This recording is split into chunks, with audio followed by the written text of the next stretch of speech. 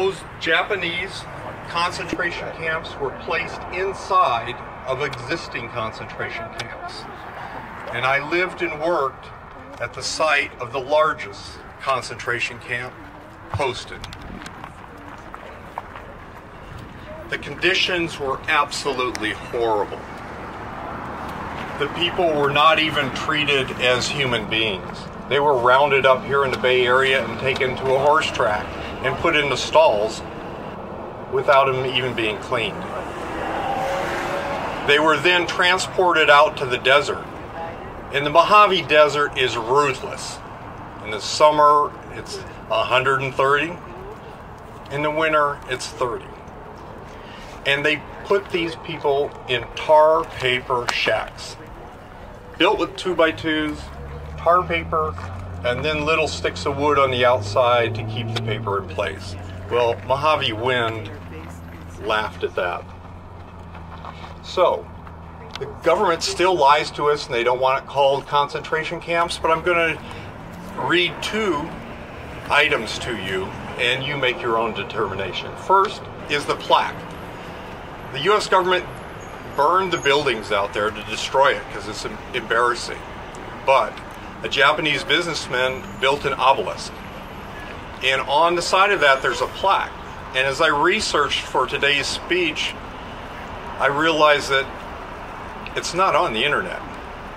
But I've stood there twice, read it, and memorized it, sort of. It says something to this effect. This was a camp surrounded by barbed wire with gun towers and searchlights. It was patrolled by the U.S. Army with machine guns and military equipment. Now, the other quote is a poem written by one of the prisoners, one of our citizens. The poem is titled "The Damn Fence." And I'm not going to read all of it, but there are portions I'll share with you. Posts deep in ground, wires all the way round, machine gun nests, sentries and soldiers everywhere were trapped like rats. Imprisoned though we committed no crime, to be locked up in a concentration camp. To keep us pinned behind that damn fence is someone's notion of national defense. These were our neighbors and our friends. And most people stayed silent while they were carted away, afraid to even write to them.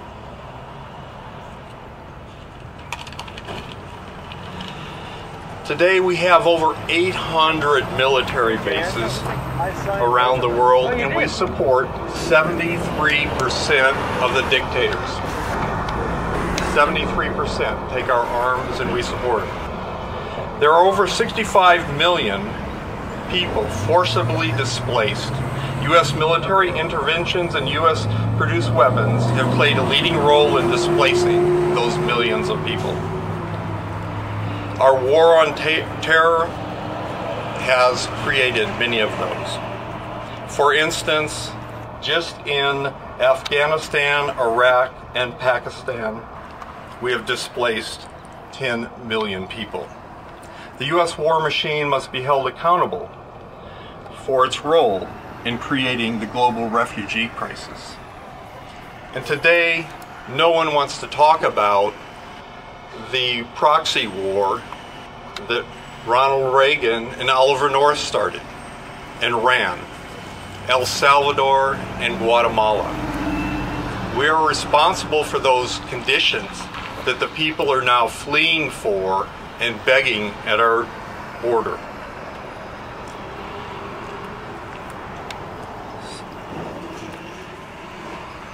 We need to remember that these people are being demonized because they're labeled immigrants and they look different than some of us. We spend $750 billion a year bombing and terrorizing people whose appearance is different than ours. And we're told that that is necessary for national defense. This huge waste of money and resources would be better spent here. Spending it at home creates up to 19 times the number of jobs per dollar spent and fixes our problems, not creating more of them. Stop being quiet when we're told concentration camps are necessary for national defense. So, the women of Code Pink have done all the work for you. This part gets easy. The website, even Joe Biden could say, is codepink.org. So, if you go to that website, as I said, the forms are already there. The outlines of what I'm about to share with you are there. The first step, remember there's 4 steps now, 2 steps continuing, is banking. Now this is something we can all do. We can make a commitment to use credit unions. Take the money away from the big banks that use their profit to oppose us and do things that we hate. And so the one website that you might have to remember is weaponsfreefunds.org. All run together, Weapons Free Funds. You can go there and it will give you a list of investment funds for your retirement accounts and your investments, so that we're not supporting the Boeing and the horrible GE and Westinghouse, all these companies that are making and contributing to the bombs, and for years were the owners of NBC and CBS. Now you wonder why we don't know the true story? The second step is how you spend your money. So there is the 4 pillars that are used against us. Their profits are used against us. Big oil, industrial farms, big pharma, and the medical industry. We're asking that you divest. 2 of those are going to be easy. You have a choice where you buy your gasoline and how much gasoline you use. They may control the refineries, but if we buy from independents like Costco or whatever your choice is, then at least part of the profit is not going back to big oil to be used against us. Industrial farms, that's easy for us to address on our daily basis. We just need to change our diet to be more plant-based diet. Now the last 2 are harder. I mean, our choices are to ask for generic pharmaceuticals or mail order, but it leads us to the 3rd step. The 3rd step is to write and call your congressional representatives. Code Pink has a pledge that asks the politicians to not take money from the weapons companies. There's only 3 politicians in California have signed that. So go to codepink.org, get the form, and raise some hell with your representative. And as we've already heard, I want to reiterate, we need to change the blue wall of silence. Our entrenched Democrats that are sitting there doing nothing. Zoe Lofgren is my representative. She's been in office since the start of time. She sits on the immigration subcommittee. And I've asked her point blank, how many trans women have to die? How many children have to die before you raise your finger and ask for an investigation? Or you hold a hearing? She's the chairwoman. Nobody blocks her from doing that. We have 3 women from my community that walked 2,500 miles through Mexico. I don't know how they did it. That's scary as a trans woman to have to walk through that country. They survived. They get here to our border and our law enforcement murdered them. That is unconscionable, and the children that are dying is unconscionable. It needs to change. We need to find our West Coast version of AOC. Are you out there?